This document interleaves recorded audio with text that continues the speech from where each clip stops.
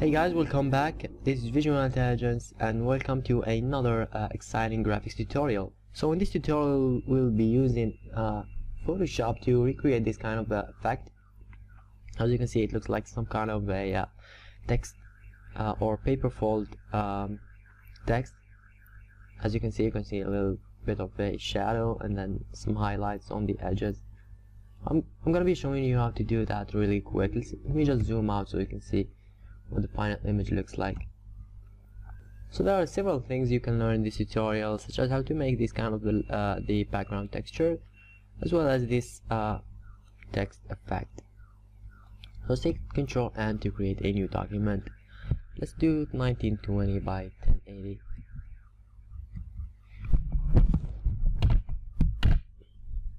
Let's keep the resolution to 72 pixels per inch since we're not going to be printing that. If you want to print it out someday, you can just change that to 300 or so. Color mode RGB 8-bit, and the background we don't really care. Let's just change the title to something like text effect. And I'm not the best creative person with titles, so hit OK. Alright, Control 0 to zoom into the canvas. So what I want to do first is I want to pick some red color. So something like that. Let me just show you what the code looks like. So it's EE2323 for the red that I'll be using, if you want to use the same red as I do. So hold on Alt and hit delete, and this will fill your background with that color.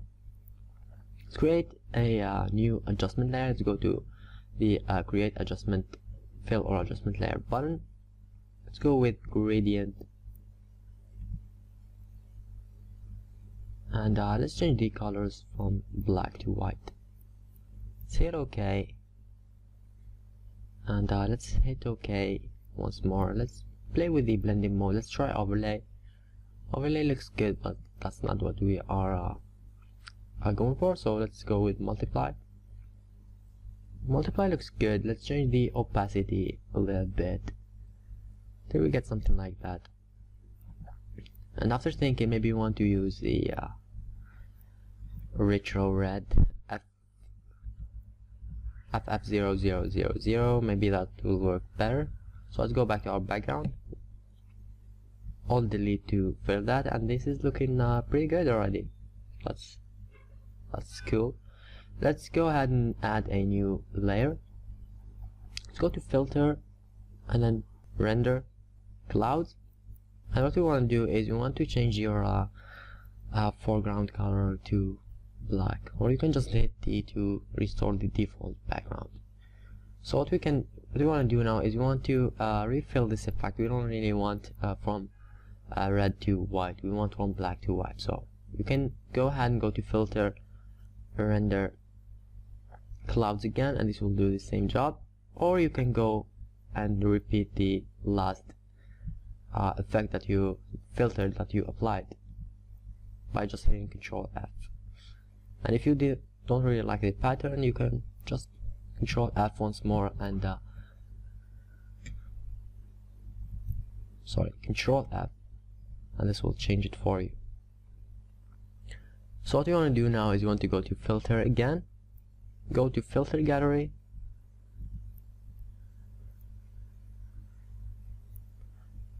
and what I want to do is you want to browse to sketch folder, and you want to apply a halftone pattern. And my parameters here is 12 for the size and 45 for the contrast, and let's hit OK and see how that looks. As you can see, it looks really good. And what we are doing right now is we're just recreating this kind of pattern. So let's go back to our document. Let's change the blending mode to multiply again. You can see it looks really jagged. Let's change it to soft light. As you can see, soft light looks pretty good. You just want to really turn down the opacity or the fill a little bit. Let's go ahead and do that. And that's our background. So let's now create a new text. And what you want to do to do that is you want to just hit T for the type tool, or you can get it from here. You just want to click on your document, and this will create a point text for you. Let's create something random like text. Why not? Let's hit Control T to bring the free transform tool and resize that quite a bit. As you can see, that's not the font that I want, so let's go to Window and then bring our characters panel. And what we want to do is we want to change the type to the text to something really simple, like our example. We don't want to be too fancy with this kind of effect. It's already looking good without using a fancy font. And whatever you use, make sure not to use Comic Sans. If you are new to graphics design and you use Comic Sans, don't expect a lot of great feedback on your work. I'm just saying. So let's do something really simple, like Open Sans. You can download that for free. It's not built into Windows. Let's go with Open Sans Bold, and that's looking good. Let's change the kerning back to 0, or the letter tracking. Maybe we want to even make it -100 and see how that looks.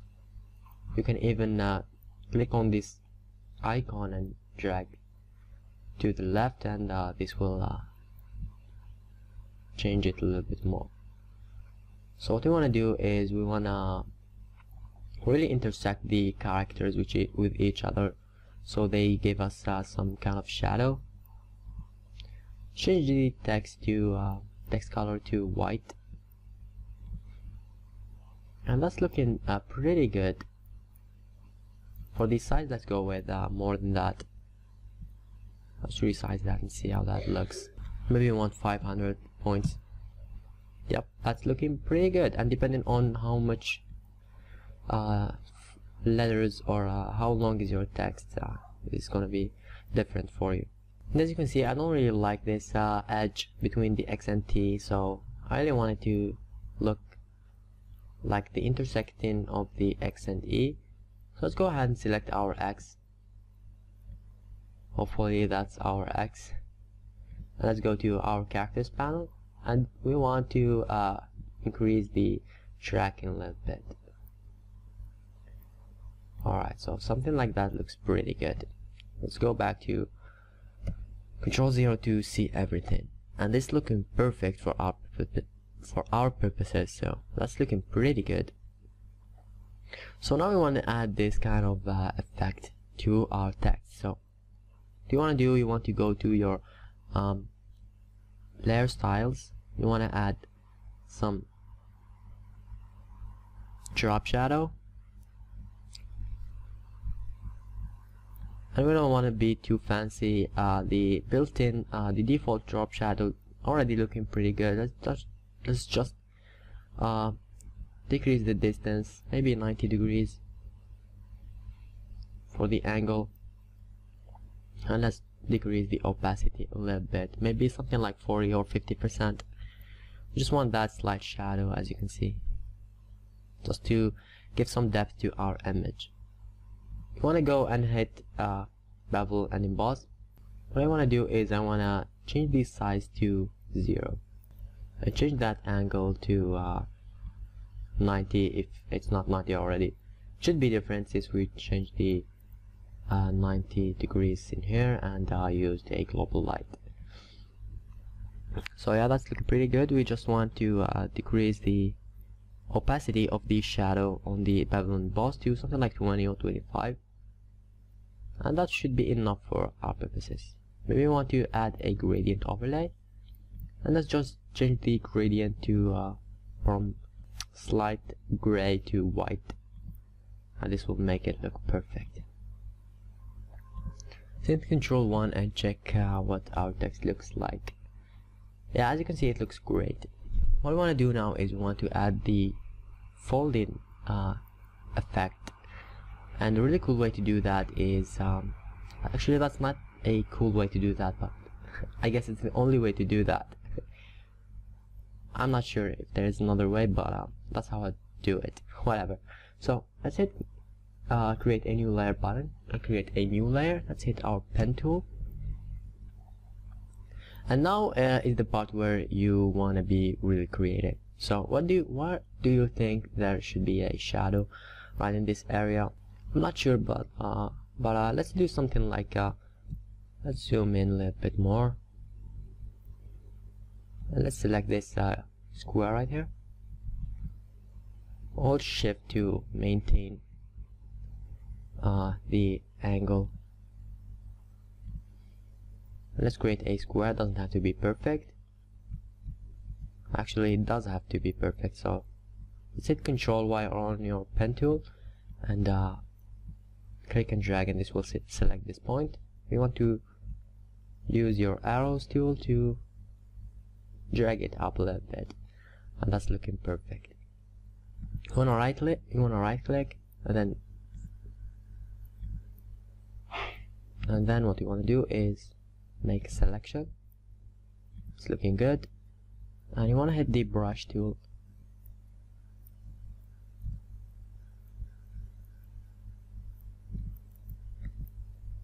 Change the size quite a bit to maybe 60 pixels.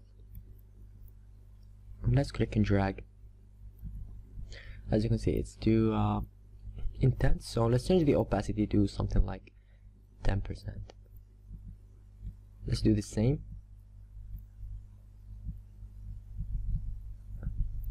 And let's click once in the edge, hold on shift and click in the other edge. And as you can see, this creates your little shadow. But as you can see, it's really slight, so what you can do is you can redo the same effect. Click, shift, and then click back, and this will make it a little bit harder for you. As you can see, we have some drop off in the background, and we don't want that. We just want it to be on the text itself. So what you can do is you can right click on the layer and create a clip and mask. Now this won't work properly since we have a gradient overlay. So what you can do is you can click on the text, Control G to make it inside of a group. Let's name the group to text, and then apply this effect onto that group, and this will get rid of your edges. As you can see in here, we don't really like that edge as well, so let's just delete it using the eraser tool. Decrease the size, and you just want to delete that. Take Control minus to zoom out, and as you can see, that's looking pretty good. Let's go back to our text once more.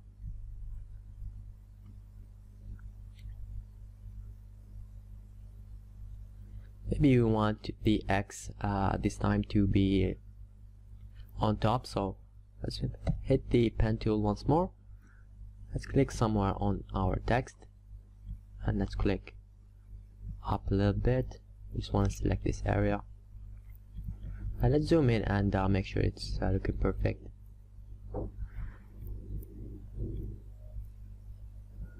Yep, that's looking great. Maybe you want to even, yeah. So right click, make selection. With the brush tool, you can just brush again, and maybe once more. Maybe you want to decrease the brush size a little bit, and then rebrush on the edges to make them look a little bit more. So Control D to deselect, Control 0 to zoom out, and see how that looks. As you can see, it looks great.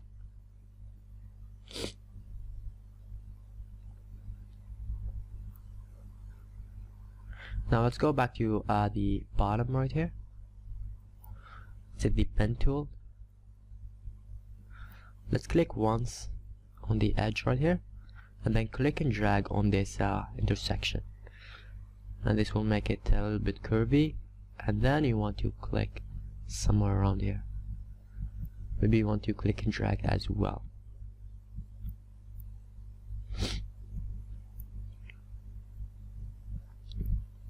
And then you just wanna go back to your selection. Right click and then create a selection.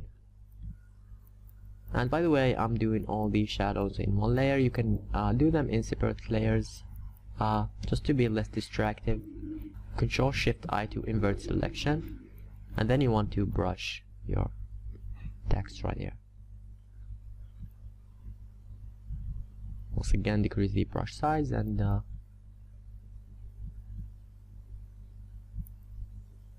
brush again. So Control D to deselect, Control 0 to zoom out, and that's looking perfect, you know, as demonstration. I would really spend a lot more time and find perfect edges like the ones I use in this example. What I did was I made the text non-editable by rasterizing it and just apply whatever I want in it. So yeah, let's go back to our text. Control plus to zoom in, and let's do the same effect between the X and T.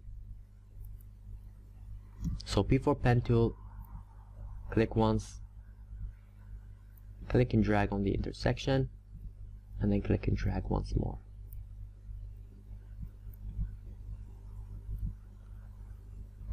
Right click, make selection, and then B for brush, make it a little bit bigger. We want our good old 60, and let's brush on this area, and make sure, by the way, the hardness is 0. So let's brush one more, and let's decrease the size a little bit and brush the edges. Control D to deselect that. So that's looking pretty good. What you can do also is, if you hit Control Shift Y to invert selection, you can hit X to invert your background and foreground color, and you can brush on the other side, and this will make a highlight for you if you are using another color. So let's hit Control 0 to zoom back out, and as you can see, that's the effect we want. You know, it doesn't look so perfect in this example. I really want to go quick, but that's pretty much it. What I did was I added some pattern overlay on the text to make it look a little bit better, and basically that's just a style I am using. I'll save that and upload it so you guys can download and use as well. So let's click on it, and as you can see, it gives make sure you are on your text group layer, and then click on it, and this will create this kind of effect for you. And what's this effect is basically just a pattern overlay with this kind of pattern. And what you can do is you can make it overlay, and this will only make it visible on the shadows, and that's also a quick and easy way to make it look a little bit more real. So that's pretty much it for this tutorial. I hope this helped anyone out. Make sure to leave a like, comment, and subscribe. Watch other videos if you enjoyed that one. I do also upload Cinema 4D tutorials if you are interested in learning that software. So once again, that was Visual Intelligence. Thank you for watching, and see you guys next week.